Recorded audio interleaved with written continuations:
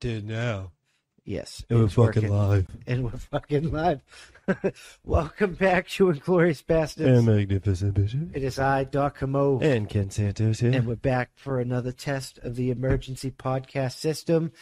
And the circus just keeps fucking continuing. The circus will never end. Don't forget, guys, we only got a few ringleaders. So I just gotta say, Minneapolis. We're gonna go right into this. Minneapolis is on fire again. Of course it is. Or just outside. Are you really surprised? Do you believe a place that could find any excuse to destroy itself would not, in turn, find an excuse to yet again destroy itself? So there's only a little bit of evidence there, but they released the body cam footage of the shooting, that police shooting that this one. Yeah. And this police, she clearly thought it was a taser or just yelled taser to think she was going to get away with it. But they released the body cam footage, and she pulled her gun, yelled taser, and shot this kid. No, I know. And then she was like, oh, shit. And then she was like, oh, shit. Oh, shit. Oh, damn. But in, retrospect, not for nothing, after watching, the video, and she's like, I'm going to tase you. She said it, 30 times. Before the dude even moved, he's like, I want to, and he's like, all right, you're not going to do shit. Fuck no, I haven't seen the warrant, so I can't collaborate it, but they're saying he had a warrant for his arrest, and they were quite clearly handcuffing him before he tried to get back in the car and leave. Yeah. So I'm not saying the dude's, innocent of stuff, but that doesn't mean he should have got shot in the kidney or whatever. Yeah, facts. Facts. That was, right here. He's like, I'm driving away, and she's like, nah. That's a bad fucking day. That was clearly at the very. But then least, again, it looks negligence. It's negligence and arrogance. It's a combination of the two. Because when she's like, "I'm gonna retire," she's in the car with you at this point. Just get the fuck out of the car. It's just what I don't understand is all these fucking people. The mom's don't burn down shit, and they burn down shit. And then so should she have said burn down shit? No, I think it would have been the same response.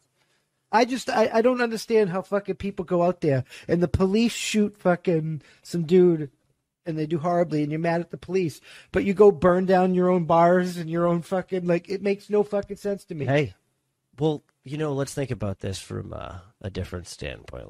Let's take a step back. Let's separate, let's be back from this.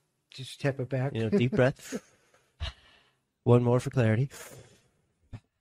Now let's look at this scenario. So you're business owners. You're sitting there. You're down in the dumps. Shit's been going bad for a long time. You're now financially fucked. You're just fucked. Here, fucked. But insurance, you still get insurance. For now. Not much longer. Not much longer. We still have it currently. Now you see people fucking up shit near your place. And you think to yourself, what do I have in my car? Oh, I knew that ski mask would come in handy. And then you go and you gown up at this point. Now you paint some colors on your clothes, get a flag, run outside I did. Fucking burning shit, your own shit. This is brilliant. I could foresee it. I guarantee there's probably multiple cases of that exact scenario happening and playing out flawlessly. Probably. Think about it. Especially there's people that are mad and they're like, shit, man. It's only a matter of time. And nothing bad was happening. But you're right. It's only a matter of time before these insurance companies are just we're just not going to cover that. Yeah.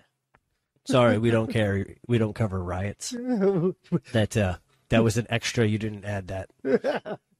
No, sir. It had to be in effect for 6 months for the minimum to be covered for us to be able to allot the funds to cover said tragedy.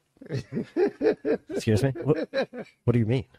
No, sir. You're gonna have to eat that shit. Well, sometimes insurance companies are like that. No, they usually are. We bank with USAA, and have you ever read their insurance policy? It's ridiculous. No, I know. You're covered for alien invasion. I know. And nuclear holocaust. Yeah, things you just don't even understand. And you're like, yeah, I'll pay that. I don't think it's gonna happen, but it's in it. It's not extra. Done.